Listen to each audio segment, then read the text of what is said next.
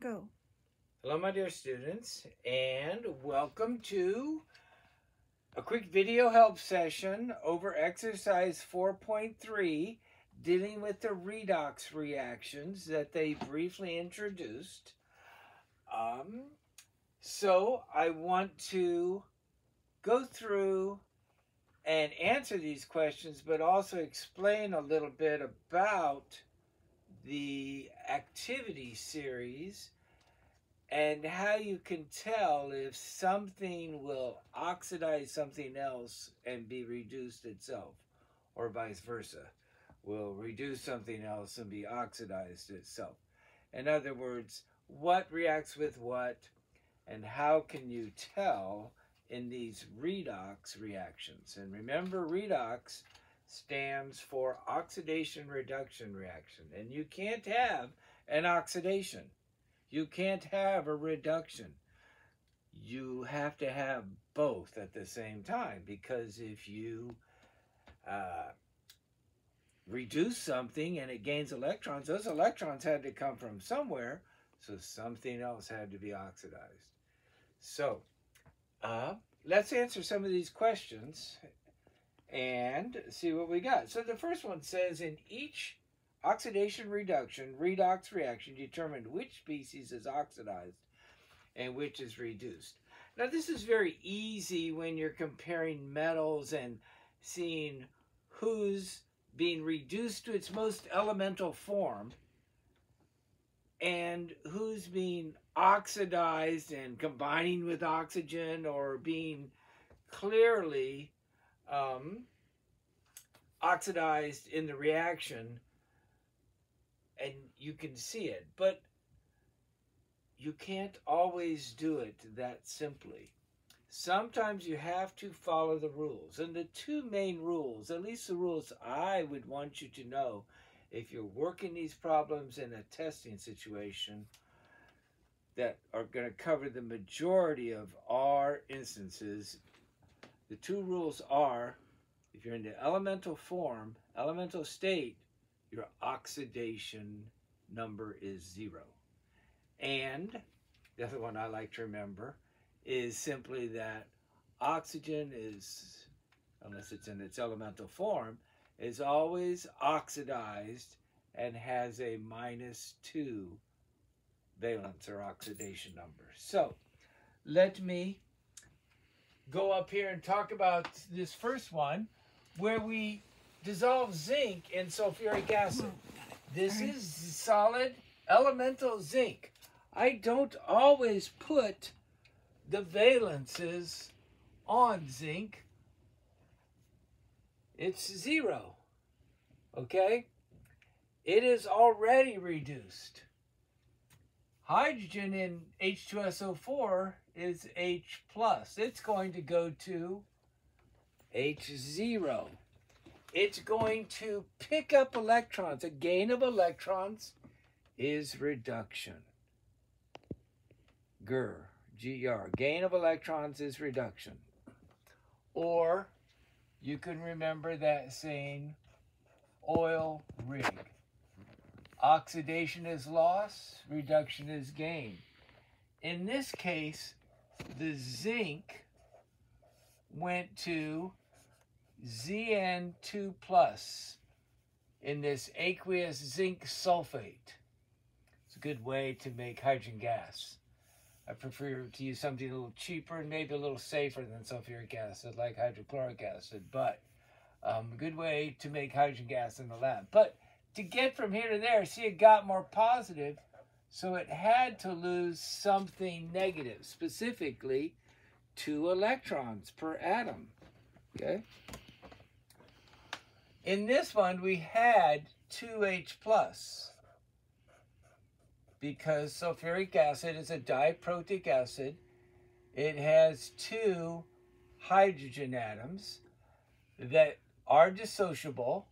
First one is a strong acid, second one a weak acid. But what it does, it can pick up those 2 electrons, and the 2H+'s do what hydrogen does, which is come together to form a diatomic gas, its normal elemental state, with a 0. It went positive. It got more negative as it gained electrons and became reduced to its elemental form.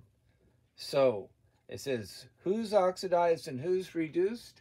Zinc is oxidized, hydrogen is reduced. The next one, number 2, but, well, okay, so I used my rule about the elemental form is always has a oxidation number of 0. For number 2, we add copper to nitric acid to make copper nitrate, plus 2 nitrogen dioxide, a gas, and 2 water. And it's asking what's being oxidized and what's being reduced. Well, we know this copper here, use a different color. Well, I should stick with green because, just use a brighter green, because copper is frequently green when it's oxidized. Copper, I don't always put the valence if it's 0, okay? But for an elemental form, you can assume it, but this helps with clarity. So I'm going to put some zeros in. And this copper goes to copper 2 ions. And to do that, it had to lose 2 electrons. So oxidation is lost. This was oxidized. Our copper was oxidized. And who is reduced? I don't see where those electrons went. So what we need to do is think about things. Here's a big change. I went from NO3 to NO2. I have 4 NO3s over here, and I've got 2 NO3s over here and 2 N2s. Okay? Here's H+. This is water, so this is H+, 2 H pluses to balance the -2 of oxygen. Oxygen's always -2. I have 2 H's, so these are H+. These are +1. We know they're +1 in the acid. So it must be our nitrogen, because remember the oxygen's always -2. So let's talk about that. In these 2 species, NO3, okay? Oxygen's always -2, okay? And there's 3 of them, so that means I had a -6. Sorry, that's a nitrate, 1-. To get to -1, 1-, okay? This nitrogen must be +5. That's in the nitrate. Let's talk about the nitrogen in this gas, NO2. Oxygen is always -2. I have 2 of them, so that adds up to -4. This is a neutral species, so that means this nitrogen must be +4. It went from +5 to +4. It got more negative. The only way that got more negative was if it gained the negatively charged electrons. So, here's what happened. I have a copper losing 2 electrons, and these 2 nitrogens didn't change. Okay, the ones involved in the copper nitrate, but these 2 did. So I have 2 N5+ going to, picking up 2 electrons to go to 2 N4+. It gained electrons, therefore this is a species that was reduced. And that's how you do it. I know this seems very complicated, but what we're doing is using some standard rules. If something is reduced, this terminology reduction oxidation was invented or was used long before J.J. Thomson even discovered electrons. People didn't know what the electrons were. And they use this term because they're reducing things to their more elemental form. Like the H plus gets reduced to its elemental form. You'll see this with some other metals. This oxidation occurs because, look, this nitrogen, is combining with oxygen. Actually, some of the oxygen's going away, but we always say oxygen's -2. So we try to find the balance of charges that give us the overall charge on that species. For water, then, even though it's a polar molecule, the overall charge on the molecule is 0. So if the oxygen's -2, the 2 hydrogens have to be +1. Here, in the nitrate, the 3 oxygens have to equal to -6, because each one's -2. The nitrate anion, polyatomic ion, has a net charge of -1. So that means this nitrogen must be +5. In this molecule, the nitrogen dioxide, nitrous oxide, whatever you call it, that gas is a covalent compound with no overall net charge. So these 2 oxygens that equal a -4 have to be balanced with a +4 charge. So that means the nitrogen, 2 of the nitrogens on this side are +4, whereas as they start out as reactants, they're +5. So the only way they can go from a valence, an oxidation number of +5 to +4, is to pick up an electron. And that's exactly what happened in this reaction. We push some electrons around. And that's what bonds are. They're shared or transferred electrons. And if you're going to make and break bonds, you have to move electrons around. A couple more. I'll get through them real fast. I wanted to give a little more detailed explanation of that. So the third question and the last in this series asks us, we have bromate. I'm sorry, some of these charges weren't superscripted, but in blue here, I've got some reactions that are bromate plus manganese, not magnesium, manganese, Mn dioxide, manganese dioxide. It's a solid. It's a nice bright white compound, as I remember, insoluble, so I think it's used as a pigment.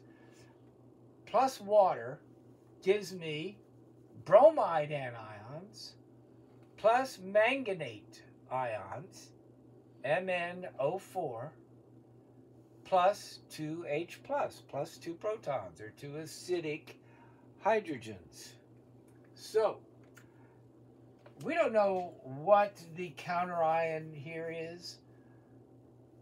Sodium bromate.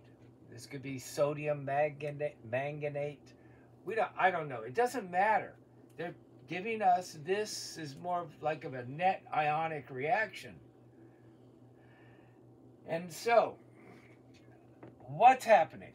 Let's look at the manganese, okay? We have MnO2. Oxygen's always -2. I have 2 of them, so that's -4. That means this manganese is +4. Over here, I've got MnO4 minus. Oxygen's always -2. I have 4 of them, so they equal -8. I need to get to -1, so that means my manganese is +7. So it went from +4, sorry, that's Mn, +4 to +7. It got more positive. So it lost the negatives. So it lost electrons. Oxidation is lost. So the manganese was oxidized. This started out as Mn plus 4, and it went to Mn plus 7. And to do that, it had to lose 3 electrons. I'm not going to write down 3 electrons right now. I'm just going to write down that I had to lose electrons. Now, let's look at our bromine. Okay? What do I want to do with our bromine? Okay, so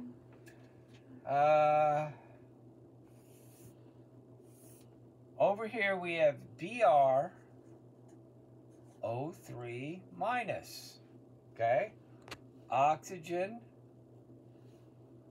always equals -2. I have 3 of them, so that must be -6. This species, this bromate ion, bromate or bromide? Bromate, has a -1 charge overall. So that means I need a +5 on the bromine? Yes. And in the end, on the other side, on the product side, it becomes a 1 minus, Br minus, a normal bromide anion. It's a group 7 halogen, bromine, chlorine, fluorine, iodine, and astatine. They all form -1 ions in solution. We change the name to ide, so we drop the ending and change it to ide. This is your bromide ion, bromide anion. It went from +5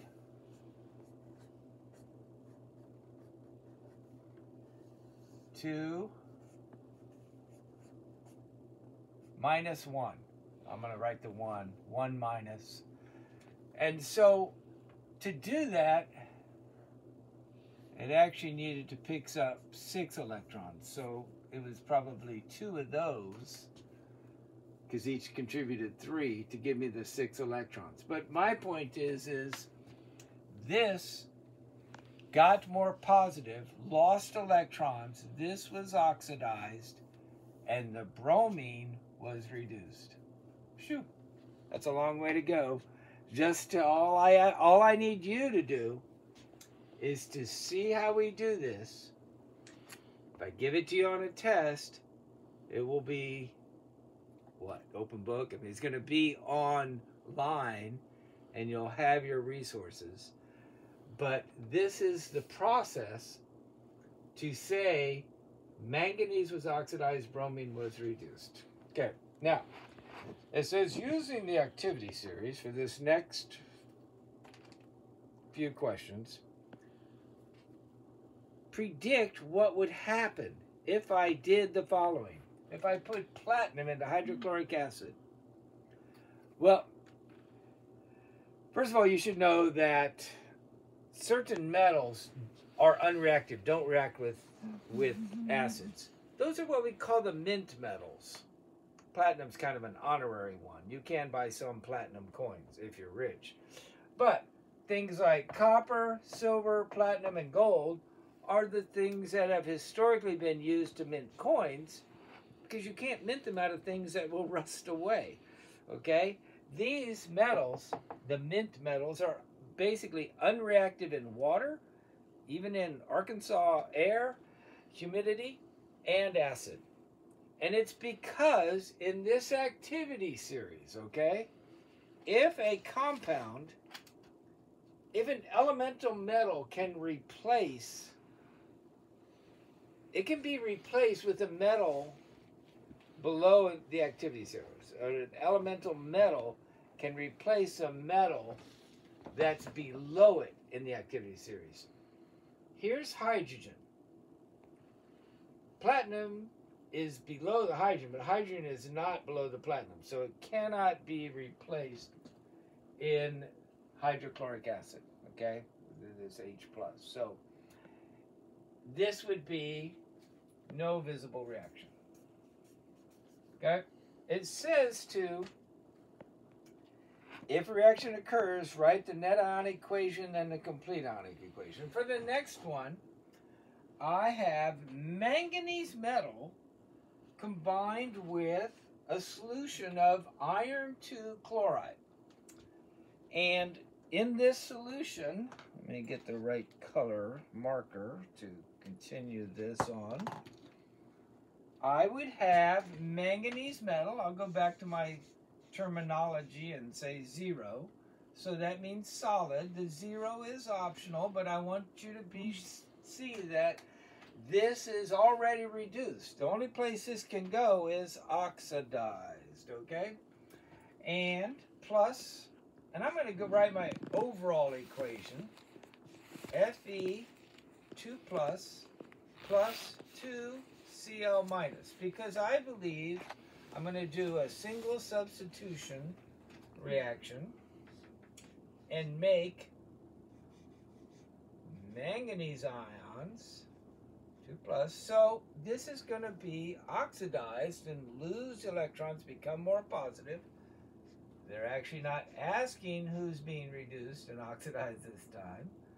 Plus 2 Cl minus, that's aqueous, plus elemental iron, solid. 0, completely reduced iron. The electrons got transferred to the iron and it was built up. That's my overall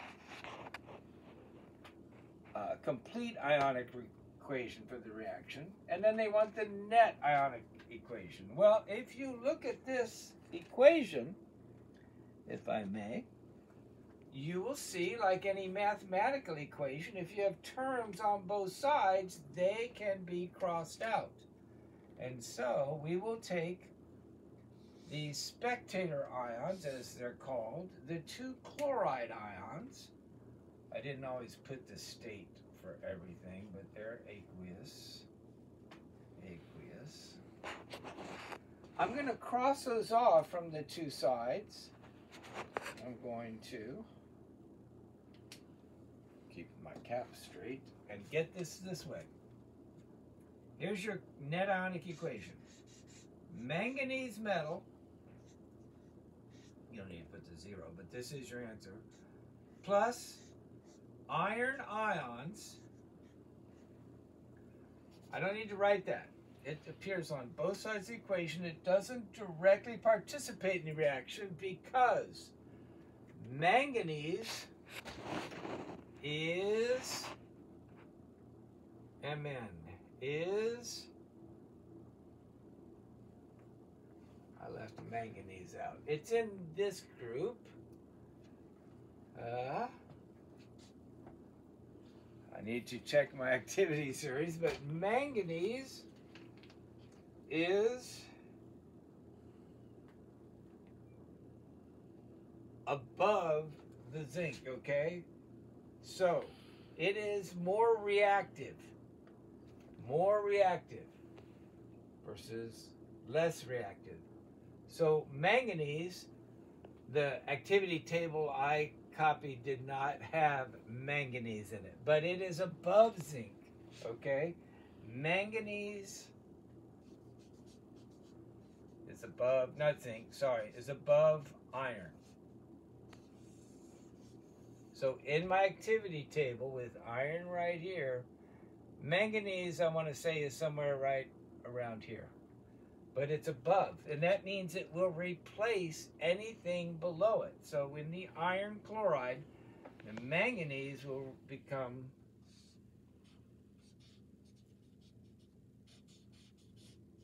manganese ions and give their electrons to the iron, which will give us solid iron, and the manganese, oops, AQ, not AG, will go into solution. Here's your net ionic equation. Very simple. Now that's clearly an oxidation reduction reaction because look, I started out with reduced manganese and ended up with oxidized manganese and reduced iron. Okay? So let's quickly go through the other ones. I'm going to apologize for a couple of these. These are the ones with glue on them. Could have been sticking them up.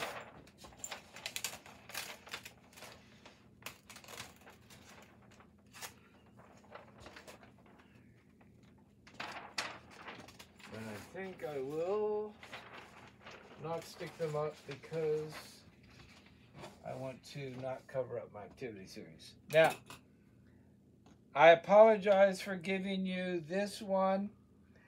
Tin is heated with steam. This is an unusual one and I shouldn't have given it to you, okay? Here's your reaction.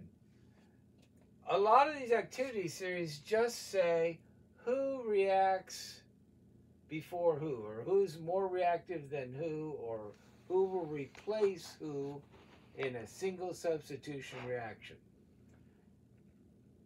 But I like the way this is broken down and presented here because you know that alkali metals react with water, often explosively. Some of you have seen me do it in lab and have had me in other classes. Some of you may see it somewhere on the internet. Some of my old students always film it when we do this experiment in this completely online course. And in my kitchen, I cannot add sodium to water. But it reacts violently. Not just reacts with water, reacts violently. And replaces the H plus in the water to form a base, OH minus, and transfers electrons to the H plus to form hydrogen gas, which is itself explosive. So it is a very exergonic, energy-releasing reaction. Very dramatic. Classic freshman chemistry demonstration. All these group 1 metals do that, and a couple of group 2s, you know, with your calcium and barium and strontium. They do it slowly. You can see calcium bubble if you put calcium turnings. Calcium metal, reduce calcium into water. These metals, not so much.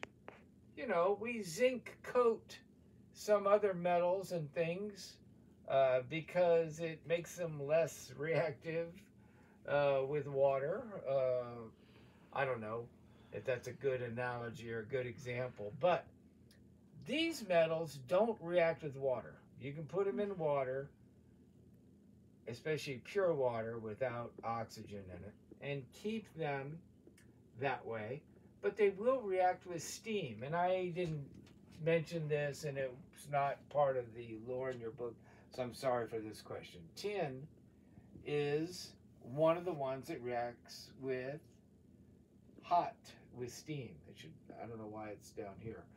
I don't know who divided that up. But under the right conditions, tin will react with water to form tin oxide and hydrogen gas. But it has to be extremely hot water, high temperature water, above boiling to, not to water vapor, but to actual steam, okay? And in that case, you can get the tin, the water, separating into H plus, OH minus, and then 2H plus, really, and O2 minus, which can react with the tin to form that hydrogen gas. So this would be, if I didn't balance this, I was just thinking out loud. I don't know what that's there. But this would be your overall ionic equation. Tin plus 2H plus 2O OH minus gives SnO2, so I have two O's, and two H's here and two H's here, so I have four H's here and one tin. This would be a balanced potential reaction. However, I will say, we didn't really cover that, and it's not in your book. So, let's go to the next question. There's your answer. Tin is heated with steam. This would be your net ionic equation, okay? I should balance this. with some 2's there. Okay. So, I didn't think about that question when I wrote it down and the complexity of answering it. I apologize. Now, number 7. Hydrogen gas is bubbled through a solution of lead nitrate. If you look, hydrogen is below lead. So, you know, metal can replace metals below them in the activity series. And in this case, lead is above the hydrogen, not below it, okay? So there's no visible reaction. You can bubble hydrogen gas through this lead nitrate solution all day. The next one says, what happens if I put a drop of nickel bromide onto a piece of iron? And if you do that, you will make iron bromide and elemental nickel. Because if you look, here's the iron. Here it's reduced, but we just said it's more reactive than nickel and replace nickel in compounds in solution. So the iron's going to go into solution and form the iron bromide. And the nickel from the nickel bromide is going to accept those electrons and become reduced and form solid nickel. So if you put some drops of nickel bromide onto iron, you will form iron bromide and nickel metal. So here's your complete ionic equation. This is the complete or overall ionic equation.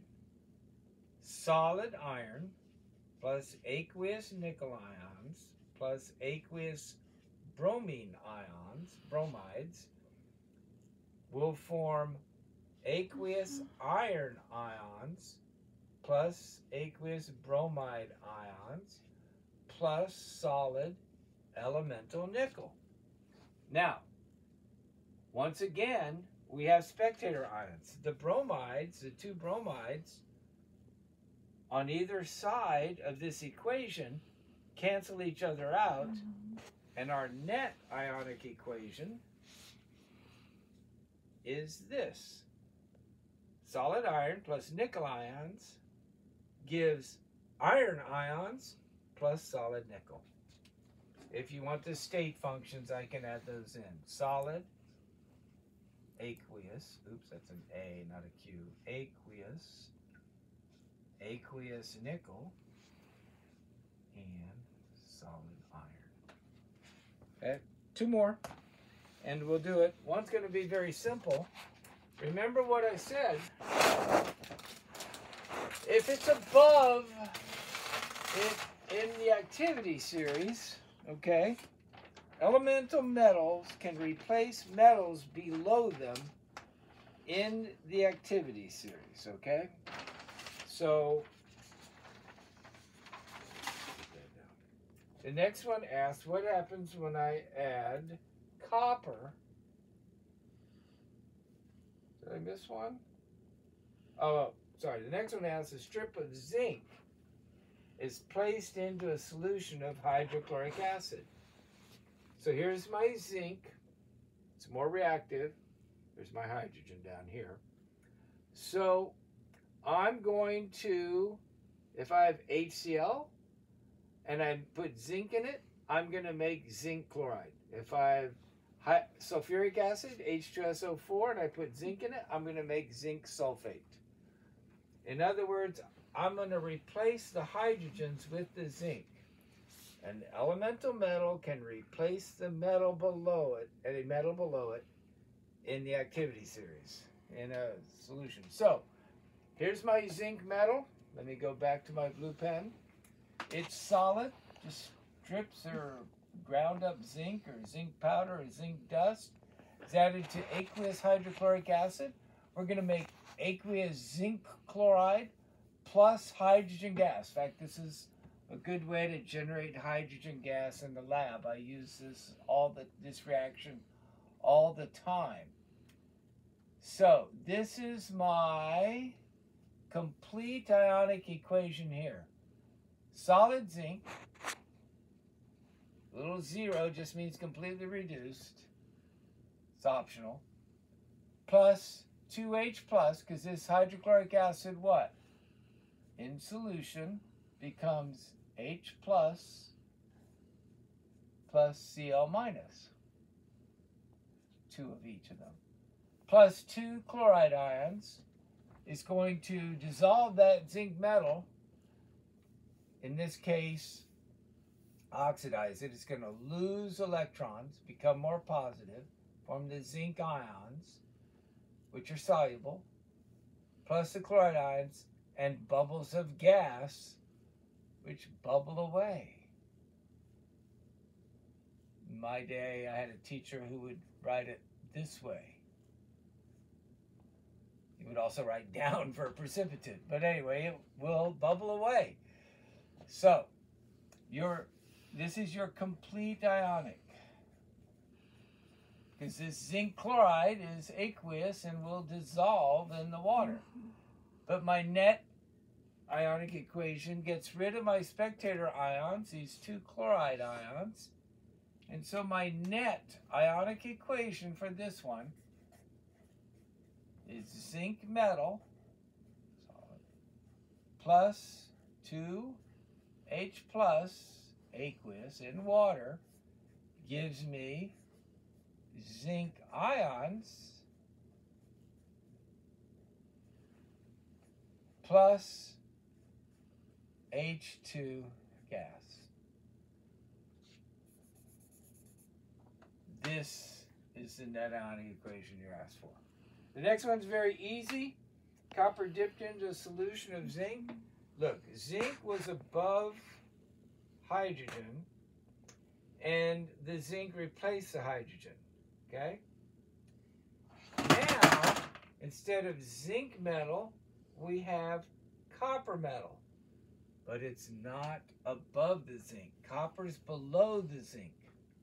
This is what confuses people, because people will say it different ways. They'll get it all organized, and then someone changes the terminology. But saying copper's below the zinc is saying zinc is above copper. So if I had copper chloride and zinc, yes, I could precipitate pure copper out of that. But I have copper metal and zinc chloride, and there will be no visible reaction. The zinc will replace the copper, okay? But it's all in copper chloride. But it's like the reaction's already occurred, like it's already been reacted or replaced. That's the way I think of it. I don't know if that helps or not. Last question, if I can preserve my voice. I meant to grab a cough drop.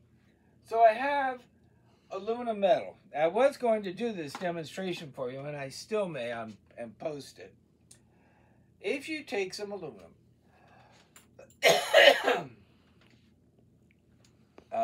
aluminum from a can after you scratch through the plastic lining the can, or aluminum foil. Your parents may call it tin foil, but it's made out of aluminum. It's pure aluminum. And you drop a solution of silver nitrate. Fairly expensive solution because it's got silver in it, but you take aluminum metal and you put some drops of silver nitrate on it. I'll make a little boat out of some aluminum foil, and then I'll make a silver nitrate solution, drop it on, and let you see it. Because these beautiful needle-like, almost like crystals of silver metal will form there. And what will happen is, if you look, silver's down here, aluminum's up here. Aluminum metal will replace silver in a compound. It's more reactive. You know silver's not very reactive. You know, some people will turn silver black because of acids and sulfur compounds they produce in their skin. But, you know, this is why we make jewelry and dental implants and things out of gold and silver and platinum. So anyway, the aluminum reacts with the silver nitrate to form aluminum ions, precipitating solid silver, and your nitrate ions will be a what? A spectator ion in the end. So I did write the overall, the net, which we'll get back to.